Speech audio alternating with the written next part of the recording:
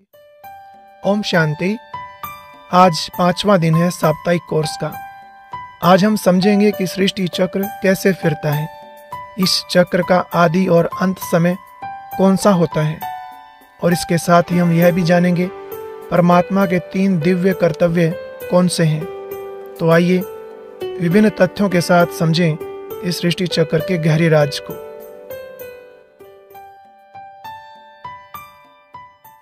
ओम शांति।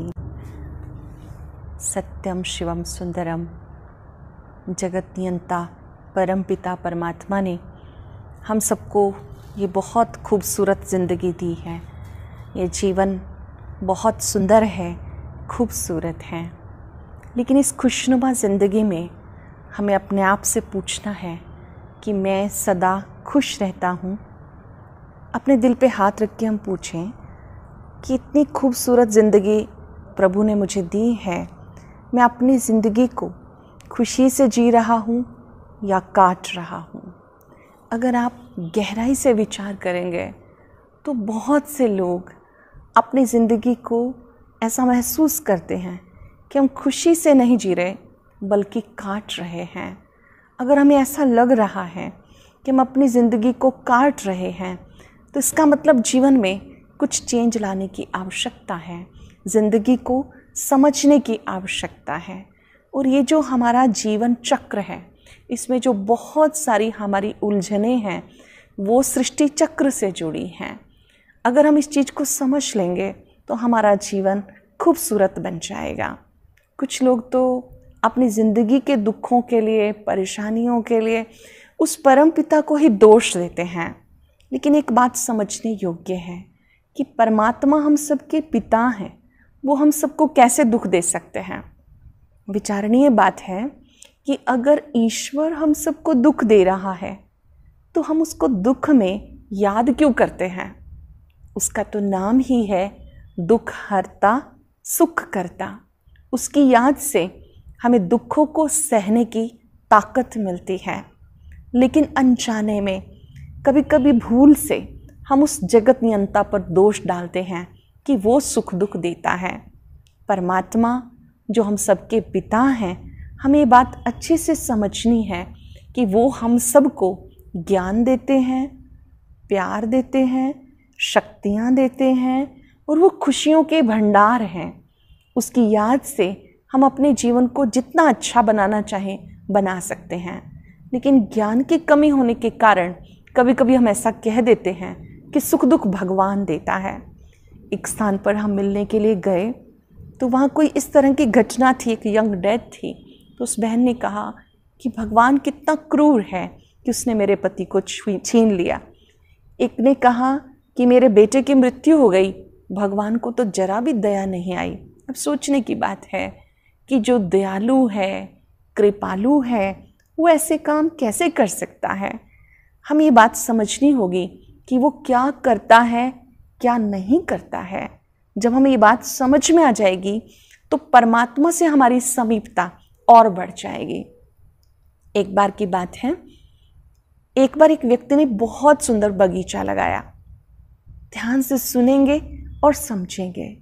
वो व्यक्ति उस बगीचे को देख के बहुत खुश होता था कि मेरा बगीचा कितना अच्छा है, ग्रीनरी कितनी अच्छी है, फ्रूट्स कितने अच्छे हैं। देखता था, खुश होता था। एक दिन अचानक एक गाय वहाँ घुस गई और उसने वो सब खराब कर दिया। घास भी सारी खराब हो गई, फ्रूट्स उसने खा लिए। इस व्यक्ति को इतना गुस्सा आया कि गुस्से में आकर के उसने गाय को बहुत मारा। इतना मारा कि गाय वहीं ढेर हो गई। अब वो सोचने लगा कि ये मुझसे क्या हुआ, और वो सोचते सोचते मन से दुखी होते होते सो गया। जब वो सोया तो उसे एक फरिश्ता दिखाई दिया। उस फरिश्ते ने पूछा, ए मानव, ये बगीचा किसका था। बड़े गर्व से कहने लगा, जी मेरा था। फिर वो पूछता, इसमें फ्रूट्स किसके थे। कहते, जी वो भी मेरे थे। उसके बाद वो फरिश्ता पूछता है, गाय को किसने मारा। तो एकदम कहता है, भगवान ने मारा। तो वो फरिश्ता जोर से हंसता है कि मानव, जब कुछ अच्छा हो जाता है सोचते हो मैंने किया, जब कुछ गलत हो जाता है तो सोचते हो भगवान ने किया। अगर भगवान किसी को दुख देता है, गलत कराता है, तो उसे याद करने की क्या ज़रूरत है। वास्तव में परमात्मा दुख हरता, सुख करता है। उसकी याद से हमें दुखों को सहने की ताकत मिलती है। इसलिए हर परिस्थिति में हमारा ध्यान ऊपर की ओर जाता है और हम उसकी याद से शक्ति प्राप्त करते हैं। अगर हम इन कुछ तथ्यों को समझ लें कि 3 चीज़ें ऐसी हैं जो अनादि अविनाशी हैं, जो कभी नष्ट नहीं होती हैं, जिसके आधार से ये पूरा खेल चल रहा है। वो 3 चीज़ें हैं आत्मा, परमात्मा और प्रकृति। 5 तत्व, इनके आधार पे खेल चल रहा है। और ये सृष्टि चक्र जो हमारे जीवन चक्र से जुड़ा है, इसको भी बहुत अच्छे से समझने की ज़रूरत है। हमारे जीवन में जो भी उलझन, जो भी समस्याएं हैं, वो इस सृष्टि चक्र को समझने से स्वतः ही ठीक हो जाएंगी। इस सृष्टि चक्र को समझने से हमें बहुत सारे फायदे हैं। पहला फायदा, अगर आप इस सृष्टि चक्र को समझ लेंगे तो एक बात अवश्य बुद्धि में याद रहेगी कि जो भी संसार में हम सब कर्म कर रहे हैं, हम सब पार्टधारी हैं और ये संसार एक खेल है। हम इसे खेल की तरह से देखें। अगर हम इस संसार को खेल समझेंगे, खेल खेल में खेल खेलेंगे, तो हम सदा आनंदित रहेंगे। लेकिन हम सब ने अनावश्यक बोझ रखे हुए हैं सिर पर। हम इसको मौज की बजाय बोझ समझ के चल रहे हैं। और इस सृष्टि चक्र को, जिसमें हम स्वास्तिका बनाते हैं, इसको समझने से हम अच्छे से समझ सकते हैं कि जिंदगी मौज है, बोझ नहीं। और कोई भी कार्य हमारे लिए मुश्किल नहीं, हमने एक बार नहीं अनेक बार किया है। इस सृष्टि चक्र को समझने से एक बहुत अच्छा तथ्य हमारी बुद्धि में बैठता है। ये जो हो रहा है अच्छा हो रहा है, जो होगा वो अच्छा होगा। कोई कोई चीज़ें हमें लगता है कि अच्छा नहीं हुआ, लेकिन पर्दे के पीछे कोई ना कोई कल्याण होता है। बड़ी प्रसिद्ध एक बात सुनाते हैं कि एक बार एक राजा और मंत्री दोनों इकट्ठे जा रहे थे।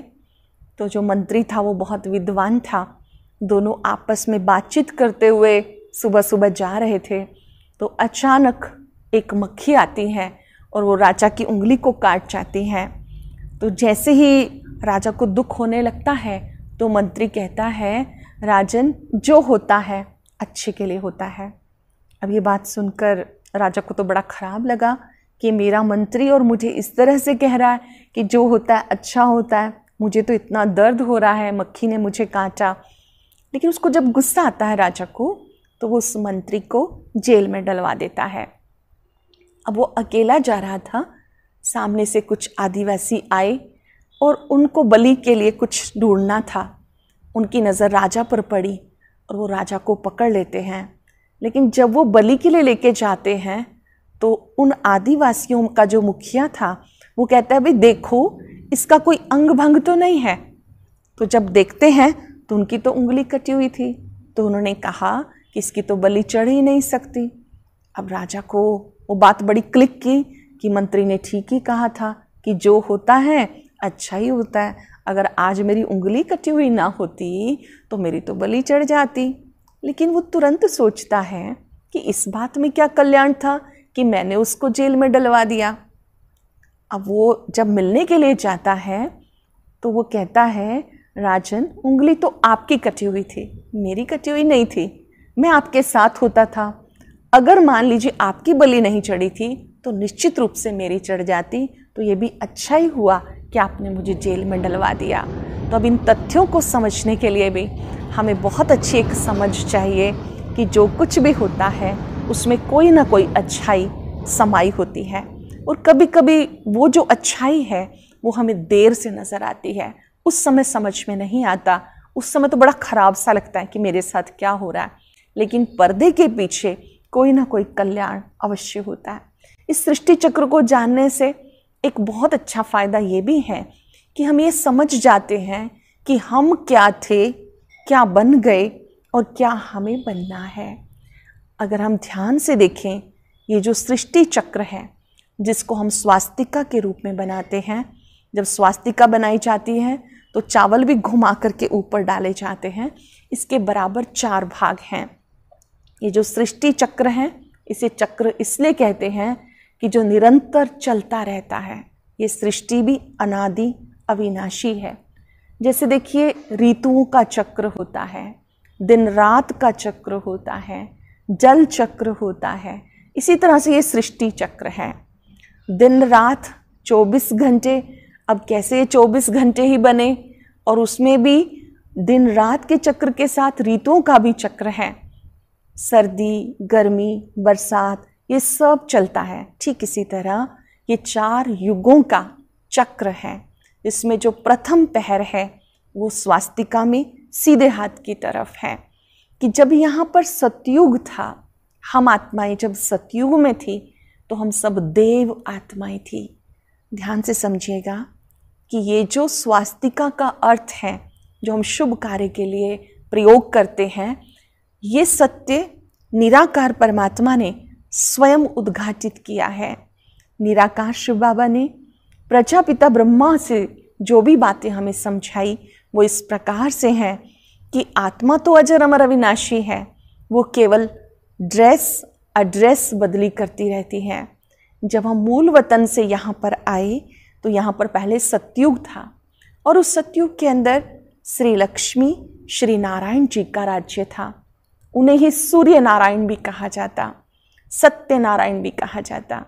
और सतयुगी दुनिया के अंदर हम सब आत्माएं 16 कला संपूर्ण निर्विकारी मर्यादा पुरुषोत्तम थी।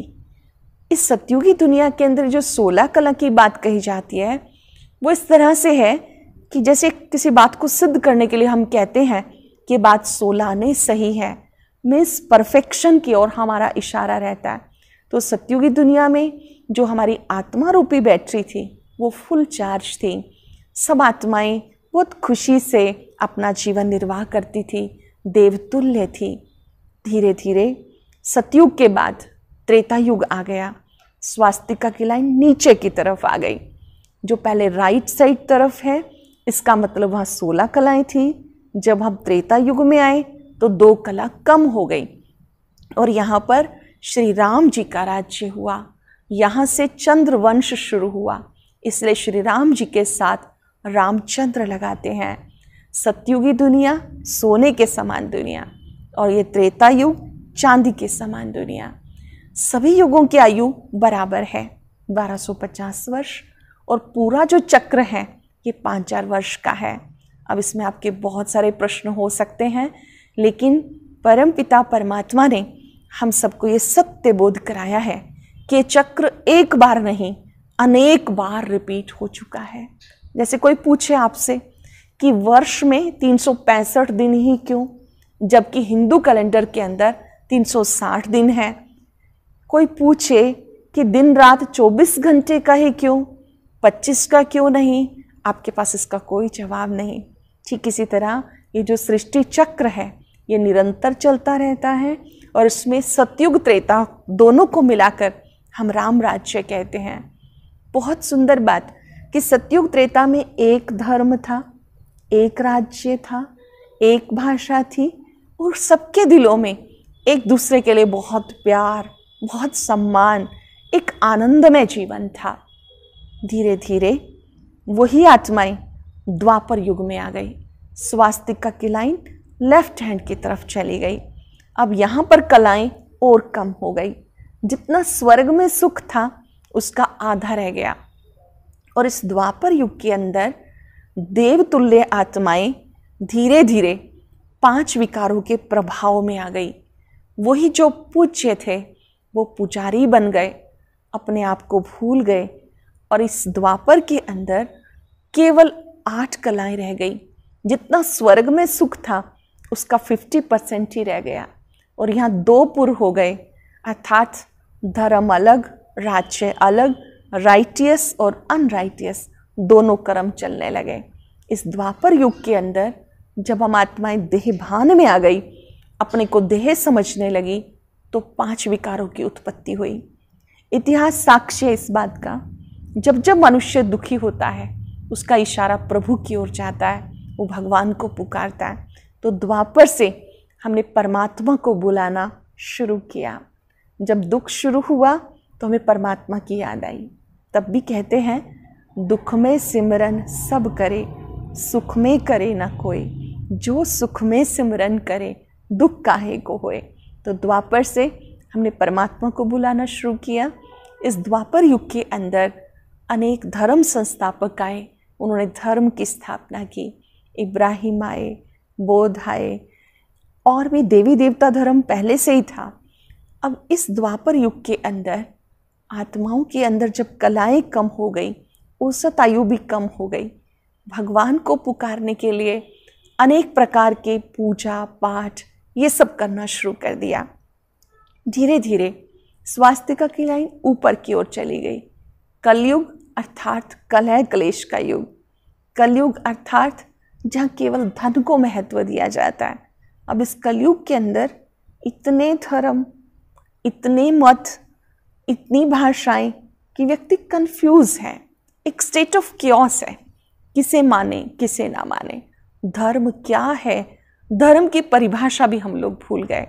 और यहाँ शुरू शुरू में 4 कलाएं होती हैं, फिर कोई भी कला नहीं रहती, कलाहीन बन जाता है। इस कलयुगी दुनिया की निशानियाँ जो हम सुनते आए कि माता पिता 4 बच्चों की पालना कर लेते हैं, लेकिन जब माता पिता वृद्धावस्था में हैं तो वो 4 बच्चे मिलकर अपने माता पिता का ध्यान नहीं रख पाते। हर चीज़ अति में चली गई, लोग धर्म का मीनिंग ही भूल गए, केवल अपने ऊपर एक लेबल लगा लेते हैं कि मैं फलां धर्म का हूँ। धर्म का तो असली अर्थ है धारणा। धैर्यता हमारा धर्म है, सत्यता हमारा धर्म है, शांत रहना हमारा स्वधर्म है, पवित्रता हमारा स्वधर्म है। उसके बजाय हम एक धर्म की दीवारों में फंसते चले गए, अपने ऊपर एक लेबल लगाने लगे। जब ऐसा समय आ जाता है, हर चीज़ अति में चली जाती है, तो कलयुग अंत और सतयुग आदि का जो बीच है उसको हम संगम युग कहते हैं। ध्यान से समझेंगे, ये 5वां युग है जो बहुत छोटा सा युग है, जिसको हम कहते हैं पुरुषोत्तम संगम युग। और इस संगम युग में वही आत्माएं जब दुखी हो जाती हैं, उनकी पुकार सुनकर निराकार परमात्मा स्वयं प्रजापिता ब्रह्मा के तन में प्रविष्ट होते हैं, सत्य ज्ञान देते हैं। और जब वो ज्ञान देते हैं तो बहुत सी आत्माएं अपने जीवन को बदलती हैं, अपने जीवन के संस्कारों को बदलती हैं, ज्ञान योग के द्वारा अपनी कमियों को दूर करती हैं। ऐसी आत्माएं जो निज का परिवर्तन करती हैं, क्योंकि स्व परिवर्तन विश्व परिवर्तन का आधार है। और उसके लिए ये सृष्टि पर खूबसूरत समय है, जबकि भगवान ने भाग्य लिखने की कलम हमारे हाथ में दी है। जितना चाहो अच्छा अपना भाग्य लिख सकते हो अपने श्रेष्ठ कर्म के द्वारा।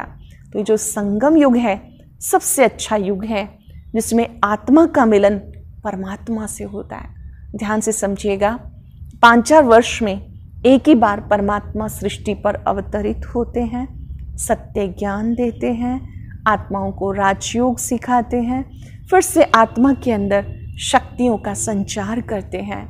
अब जो आत्माएं उस प्रभु को पहचान लेती हैं, उसकी शिक्षा पर चलती हैं, वही आत्माएं फिर से सतयुग में आने के लिए तैयार हो जाती हैं। इसका मतलब ये नहीं कि अब ये कोई दुनिया समाप्त हो जाएगी, नहीं, लार्ज स्केल पे चेंज होगा, फिर से वो नई दुनिया आने वाली है। हम सबका भी फर्ज है कि परमात्मा के इस कर्तव्य में हम सहयोगी बने। डरने की आवश्यकता नहीं है। वैसे भी कहते हैं nothing is permanent, only change is permanent. परिवर्तन तो होना ही है। जैसे देखिए, सीजन चेंज होता है, हम तैयारी करते हैं ना, गर्मियाँ आ गई, अपने कूलर ठीक कराएंगे, एसी ठीक कराएंगे, डरने की आवश्यकता नहीं, तैयारी की तो आवश्यकता है ही। इसी तरह से अब ये नई दुनिया फिर से आनी है, कलयुग के बाद फिर से चक्र रिपीट हो रहा है, और ये एक बार नहीं अनेक बार रिपीट हुआ है। अब उस सतयुगी दुनिया में जाने के लिए तैयारी तो करनी ही होगी, और वो तैयारी है वर्तमान में जीना, खुशी से जीना और निज का परिवर्तन। कोई परिवर्तन करे या ना करे, मुझे अपने आप को बदलना। जो करेगा सो पाएगा, जितना करेगा उतना ही पाएगा। हमें दूसरे को मोटिवेट तो करना है, लेकिन परिवर्तन की शुरुआत अपने आप से करनी है। जब हम अपने आप को बदलते हैं, अपने विचारों का परिवर्तन, अपने बोल का, संस्कारों का परिवर्तन, तो हम आत्माएं फिर से परम पिता परमात्मा के साथ अपने पहले घर जाएंगी परम धाम, फिर से सतयुग में आ जाएंगी, क्योंकि आत्मा कभी मरती नहीं है और जो संस्कार हैं वो आत्मा की प्रॉपर्टी हैं, वो अभी भी और भविष्य में भी साथ निभाते हैं। तो जो हम बात कर रहे थे कि परमात्मा का कर्तव्य, इस समय परमात्मा का कर्तव्य चल रहा है। प्रजापिता ब्रह्मा मुख से वो सत्य ज्ञान दे रहे हैं, योग सिखा रहे हैं, हमें प्रतिदिन उस योग का अभ्यास करना है और वो ज्ञान की बातें सुननी है। वो जब सुनते रहते हैं और अपने जीवन में लाते हैं तो निश्चित रूप से ईश्वरीय कार्य में ये मदद भी है और हम आत्माएं उस नई दुनिया के लिए तैयार भी हो जाती हैं। अब यहाँ जो प्रजापिता ब्रह्मा दिखाए हैं तो आपके मन में आ सकता है इनको ही यहाँ क्यों बिठाया। अगर यहाँ आप कोई और भी चित्र लगाएंगे प्रश्न तो तब भी रहेगा। तो हर एक के 84 जन्मों की कहानी वो तो परमात्मा ही जानते हैं और अगले लेसन में वो हम 84 जन्मों की कहानी भी सुनेंगे। यहाँ जो प्रजापिता ब्रह्मा दिखाए हैं वास्तव में इनके द्वारा निराकार परमात्मा ने ये सारे सत्य उद्घाटित किए और हम सबको ये याद दिलाया फिर से आपको देवता बनना है, क्योंकि आप ही थे, फिर से उस देवत्व को जगाना है। अब यहाँ पर ब्रह्मा जी को सिंपल दिखाया है, जबकि हमारे शास्त्रों में 4 मुख वाला, 1000 भुजाओं वाला दिखाया है। ये भी बात सिंबॉलिक है कि ज्ञान इतना अथाह है, एक मुख तो क्या 4 मुख भी वर्णन करे तो भी खत्म नहीं हो सकता। 4 मुख इसलिए भी हैं कि ज्ञान चारों दिशाओं में फैला, और 1000 भुजाएं वो इस बात का प्रतीक हैं कि ब्रह्मा जी अकेले नहीं हैं स्थापना के कार्य में, उनके बच्चे भी मददगार हैं। हाँ, आप भी बन सकते हैं मददगार। अगर आप निज का परिवर्तन करते हैं तो आपके परिवर्तन से दूसरों में भी परिवर्तन आएगा, और ये परिवर्तन का संदेश जब आप दूसरों तक भी पहुंचाते हैं तो आप भी बाबा की भुजा हैं जो परमात्मा के कार्य में सहयोग देते हैं, वो राइट हैंड के रूप में गाए जाते हैं। इसी तरह से जब स्थापना का कार्य हो जाता है तो फिर इस पुरानी दुनिया का विनाश होता है शंकर जी के द्वारा। 3 प्रकार से विनाश होता है। प्राकृतिक आपदाओं के द्वारा, आप उसमें कुछ भी नहीं कर सकते, अचानक बाढ़ आ गई, सूखा पड़ गया, भूकंप आ गया। इसी तरह से गृह युद्ध है, घरों के लड़ाई झगड़े, एटॉमिक एनर्जी है। इन 3 कारणों से महाविनाश भी होगा, परिवर्तन होगा, और उसके बाद नई दुनिया जब आती है तो उसमें पालना का कार्य विष्णु जी के द्वारा होता है। अब आप देखेंगे विष्णु जी की 4 भुजाएं हैं। अब 4 भुजाओं वाला तो कोई व्यक्ति नहीं होता, ना हमने देखा है, आपने भी नहीं देखा होगा, लेकिन ये सिंबॉलिक है। 2 भुजा श्री लक्ष्मी जी की, 2 भुजा श्री नारायण जी की। अब विष्णु जी के हाथ में 4 अलंकार हैं और ये हमारे जीवन में स्वयं को अलंकृत करने के लिए हैं। जैसे पहले शंख दिखाया हुआ है, इस शंख का भी मीनिंग है। शंख का मतलब है कि आपका जो मुख है इसकी शेप शंख की भांति है। आप अपने मुख के द्वारा शंख ध्वनि करें, कोई भी मिले उससे ज्ञान की बात शेयर करें, व्यर्थ बातें ना करें। ये मुख इसीलिए मिला है कि आप ज्ञान की लेन देन करें, व्यर्थ की बातों की नहीं। इसी तरह से बहुत सुंदर अलंकार दिखाया है गदा। विष्णु जी के हाथ में जो गदा है वो इस बात का प्रतीक है कि हम सबकी जो कमियां हैं वो ज्ञान योग की शक्ति से ठीक हो सकती हैं। हमें निराश होने की ज़रूरत नहीं है। मान लीजिए हम देखते हैं कि हमारे अंदर अभी क्रोध भी है, ईर्ष्या भी है, या नेगेटिव थॉट्स बहुत चलते हैं, वेस्ट चलते हैं, बहुत सारी वीकनेसेस हैं, तो हमें घबराने की ज़रूरत नहीं है। केवल ज्ञान योग की कुशलता, ज्ञान योग को जीवन में लाने से हम इन्हें मिटा सकते हैं। हाँ, पहले हमें अपनी कमी को स्वीकार करना होगा कि ये मेरी चीज़ ठीक नहीं है। ये एक मनोविज्ञान है। जब तक आप अपनी कमियों की वकालत करते रहेंगे ये आपको छोड़ के जाने वाली नहीं है। अगर आपको लगता है कि मेरा क्रोध करना बिल्कुल ठीक है या मेरे मन में ईर्ष्या आना स्वाभाविक है, तो जिस चीज़ को आप नेचुरल मान रहे हैं तो वो ठीक नहीं होगी। हमें जो चीज़ दुख दे रही है, दूसरों को दुख दे रही है, उसको हमें स्वीकार करना है और चिंतन करना है। Yes, I can do it, I must do it. करना ही है। जहाँ दृढ़ता है वहाँ सफलता है। तो विष्णु जी के हाथ में ये जो गदा दिखाई है वो इस बात की प्रतीक है कि आप स्वयं में ज्ञान योग की शक्ति इतनी धारण करें कि आप अपनी कमियों को मिटा सकें और चिंतन में लाएं कि ये श्रेष्ठ कार्य मुझे करना ही है। किसी की कमी देख करके हम कितना सोचते हैं और सोचते हुए हम ये भूल जाते कि मुझ में भी तो कमियां हैं। हमें उस कमी को परमात्मा की याद से ठीक करना है। तीसरा अलंकार जो विष्णु जी के हाथ में है वो कमल का फूल है। बहुत सुंदर है इसका मीनिंग कि जो पुष्प है, कमल का फूल कीचड़ में होता है, कीचड़ से उपराम होता है। हम भी इस दुनिया में रहें पर ये दुनिया हमारे में ना रहे। जैसे नौका पानी पर चले तो ठीक है, पर नौका में पानी चलने लगे तो क्या होगा? डूब जाएंगे। हमें इस दुनिया में रहना है, कर्म भी करना है, घर परिवार छोड़ के नहीं जाना, अपनी जिम्मेवारियों को अच्छे से निभाना भी मेडिटेशन है। अपने कार्य करते हुए डिटैच जरूर रहना है। देखिए, घर गृहस्थ की रचना रच के आप उसे छोड़ के चले जाते हैं, ये कायरता है, और फंस जाते हैं, ये कमजोरी है। ना तो फंसना है ना छोड़ के जाना है। अब इसके बीच की सीमा रेखा है, कार्य बहुत अच्छे तरीके से करें और उसके बाद डिटैच हो जाएं। ये कमल का फूल हमें याद दिलाता है, कर्म करो और कर्म से उपराम हो जाओ। कर्म का जो फल है वो प्रभु को समर्पित करो कि मेरा हर कर्म आपको समर्पित है, कर्म का फल भी आपको समर्पित है। बहुत सुंदर चौथा अलंकार है विष्णु जी के हाथ में, उसको हम कहते हैं सृष्टि चक्र। दिखाते हैं, गोवर्धन पर्वत इस उंगली से उठाया गया, चक्र भी इसी पे घुमाया गया। तो ये जो चक्र है ये स्वदर्शन चक्र है। सृष्टि चक्र ही स्वदर्शन चक्र है। जब आप स्वयं का दर्शन कर लेते हैं तो आप अपनी कमियों को बहुत सहजता से मिटा सकते हैं। जब हम स्वयं का दर्शन करते हैं तो हम परदर्शन से मुक्त हो जाते हैं। स्वदर्शन क्या है कि मैं आत्मा पहले क्या थी, फिर क्या बन गई और अब क्या बनना है। ओम शांति।